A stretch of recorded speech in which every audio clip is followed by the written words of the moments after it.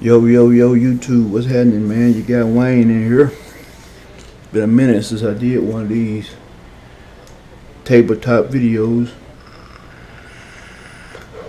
What I got out here is my Team Associated B44 buggy. Uh, I acquired this car a couple months back. Just ain't been had all the time, They do nothing but RCs. Yeah, that's pretty much it. I brought this buggy in roller form. I got plans on this being one of my speed cars. Of course, that's all I do is with the RC. Is my main interest is speed running. So every vehicle I get, the goal is speed. You know what I mean? But yeah, right now I'm currently got it broken down. Trying to figure out my drive line here. How I'm gonna get the gearing in here that I want. Yeah, so I don't have any special type of machinery or whatnot. Everything I do has to be modified. Either I take some from something else and make it work or whatever. But yeah, that's what I'm looking at right now. That's what I'm trying to design right now, and I'm gonna get it done. I'm gonna make it happen, and yeah, put this thing out here on the road pretty soon. But yeah, most of the cars I get, man, I look for cars that, and a lot of people are running. There's no application out there on YouTube how to get it up to speed. Part of the hobby I find, it's the challenge of making the car go fast. And then once you get it to go fast, especially when you ain't seen nobody else getting it to go fast. I mean, that's part of the excitement, man. That's part of the joy, man. That I find the hobby that, that really keeps it fun for me. Keep the ball rolling and keeps things going. So, them the type of challenges I like to present to myself. You know what I mean?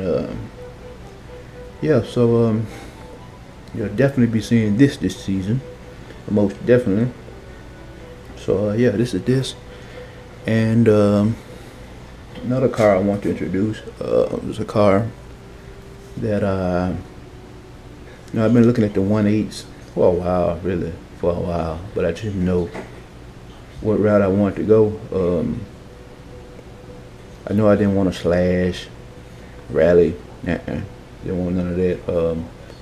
I didn't want to go belt driven right off the wham because I like to crawl before I walk. You know what I mean? I don't want to just jump too far ahead of myself. You know what I mean? I use this as a learning process. I learn from one car, I apply it to the next.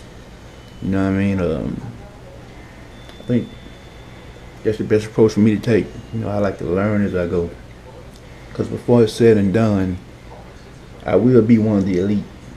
And the only way to achieve that is to learn and be patient. So yeah, that's what I'm gonna do.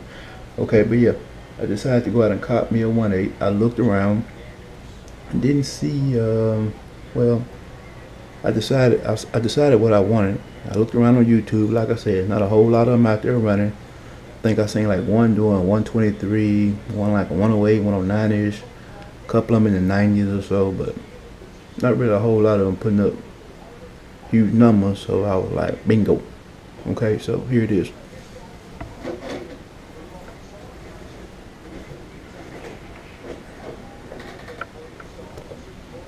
This is it right here, guys. This is my Kyosho Inferno GT2VE. I bought it in ready to run form. I ain't did too much to it yet. I decided before I do too much, the best time to show it would be now before I do too much to it. So we got it yanked out the stock kit, and this is all I've done so far. Waiting on a boatload of parts to come forward. Got a lot to do to it. But yeah, this is my 1.8. First plan for this car is first first time on the road to be 100 mile per hour car, at least 90 and up. You know, on 4S. I haven't ran it at all. You see the chassis is clean, no scuffs, no scars, no pricks. Never ran. Got a big cat pack if I need it, don't want to use it. Got a 2200 Kyosho if I need it, don't want to use it. Really don't want to go per site neither. I like doing things differently, man. You know, like I said, I like doing things different. I like trying for myself, seeing for myself, and learning for myself. So big shout out to my guy Tony Smith, man. Threw me this fan here, man. I like that a lot, and seeing where it fit on this motor. It's a great piece, great additional piece. This gearing here is just what's in here for now. It's a stock center diff. All it'll be changed up. Try and keep the stock servo if I can. If not, I'll yank it out. Make no difference.